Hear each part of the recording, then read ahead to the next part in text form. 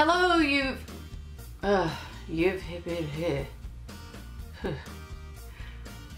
Hello, welcome to my channel. This is Amy Ecker, and today I am doing a review on the Rimmel Lasting Finish 25, I want to say 24 because there's 24 hours in a day, but this bottle says there's 25 hours in this breathable long wear foundation. It's a high def finish, medium coverage. And so this has a broad spectrum SPF 20 sunscreen in it, and it is a 103 in True Ivory. So I did put this on today, and this is what you see on my face right now.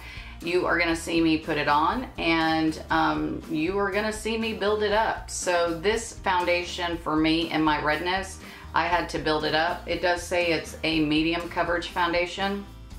I must need a super high coverage foundation because this one I did have to build it up. It's very kind of liquidy. In fact, the first time I used it was when I was in Vegas. I thought I would try it out while I was there, and like I just had it going everywhere. You just have to be very, very careful. So it has this little applicator on it, and so this little applicator, I don't know if you can see, we've got a drip kind of forming at the bottom of this. There it goes. There it goes. Here it drips. Here we go. We got the drip turning. So yeah, this foundation is a little bit more watery than what I was used to. So I pull this thing out and I start putting it on my face, but I was flinging it everywhere because I wasn't quite ready for it to be that liquidy. And because it is, it almost has a very sheer finish. Again, you could still see my red through the first coverage, and in a moment you're gonna see it looked like I had actually put a lot on my face, but it's just a thin coverage. I don't even know that I'd necessarily say it's a medium coverage because again, I had to put more on. I did put 2 layers on, and you could still see the red from my nose and chin through the second layer. So instead of continuing to apply layer after layer, I just went ahead and grabbed my concealer and put it on the red spot so that I could get going and not have a multitude of layers on my face. That's the other thing with this is if you do have troubled skin or redness, or you need a better coverage, you're gonna have to put a concealer on.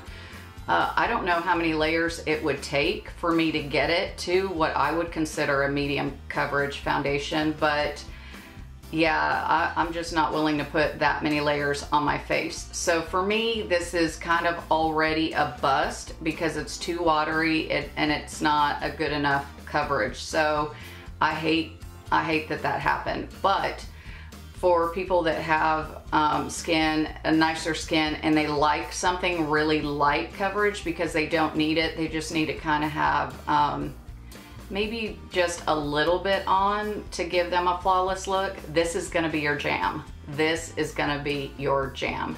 But anyways, you're gonna see that go on in a little bit, and I hope that that helps you with your purchasing power.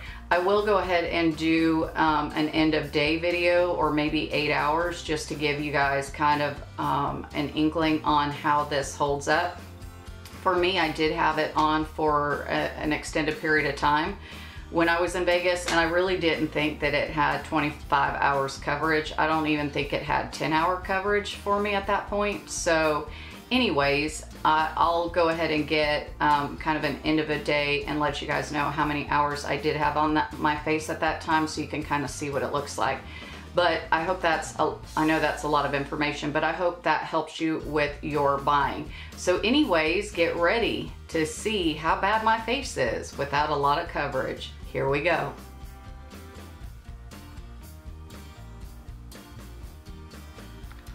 Okay, so it has this little wand kind of thing. You do need to be careful.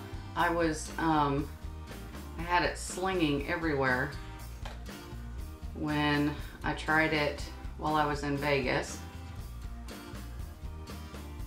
I'm just gonna kind of place this everywhere.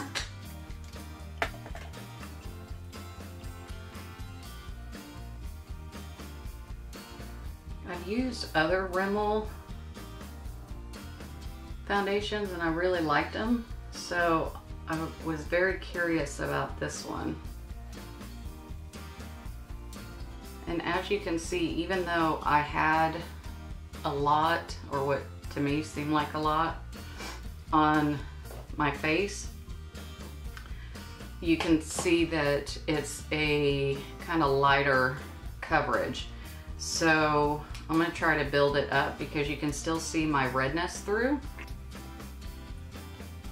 It's kind of a thin, I guess watery. It's not very thick. And you can kind of see that as I spread it, how thin it gets.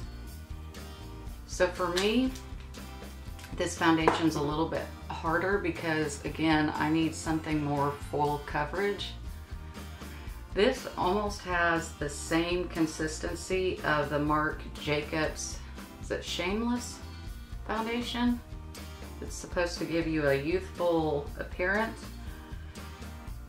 My comment on that was that the youthfulness must have meant that you needed a youthful skin to start with, because it was so thin that it doesn't really cover. But even building up, so you can still see that pink through on my nose. So already this foundation for me is a little bit harder to use. I will say that the finish saying it's 25 hours, I didn't have luck of it, and I had it on for a long period of time for it staying 25 hours, obviously.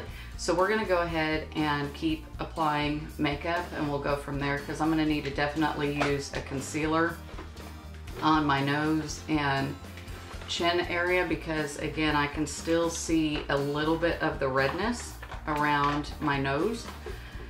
So we're gonna build this up with some concealer and see kind of how that does. Because again, my chin and nose is always red. I'm using the Catrice Camouflage. It's a waterproof, high coverage concealer. It's one of my favorites.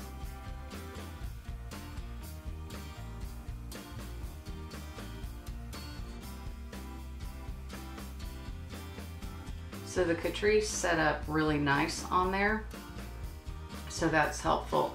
Now I have not used a primer. I did use a toner, so I don't have a primer underneath it this time. Again, I had a primer underneath it when I wore it in Vegas, and it didn't last all day, so we're gonna see how this works without a primer today. So I'm gonna keep going. I'm gonna powder my face. Okay, we're at the end of a 10-hour day, so I'm gonna tap out and call it good. And we are gonna do a final check-in on this foundation. Although it really has done better than what it did the other day in Vegas, or last week in Vegas. So let's zoom in. Don't judge, don't judge. Whew, we're really close and personal right now. Okay, so I didn't use a primer, but I did use a setting spray, and I used, which setting spray? It was the Too Faced Peach Mist setting spray. So let's look at how this did. And I was out in the heat of Texas. It was 80 degrees today, so let's look at it. Right here on my nose, it did lighten up a little bit. You can kind of see the red through. It's a little bit patchy. Very patchy on the tip. There goes my little pink coming through. And it really stuck to the dry patches. You can see the dry patch right there. So it didn't do good there. Now on the chin. Look at the chin. The chin looks like a mottled mess. Even up underneath the eyes look a little bit broken up. And let's look over on this side. We're gonna look over on this side. This side did better, even though I had some of the fallout from the eyeshadow through the day. And actually my forehead doesn't look as bad as it could. So, you know, after 10 hours, it doesn't look bad. But this did say it was a 25-hour foundation. And I didn't do a whole lot. I mean, you know, I was unpacking, sorting, organizing the house. I don't think we'll ever get through any of that. Downsizing is horrible, but that's another subject, another rabbit trail. But overall, I mean, I did go outside and sit in the heat for March. It doesn't look bad, but it's just not my favorite. It just isn't my favorite. So anyways, tell me what you think.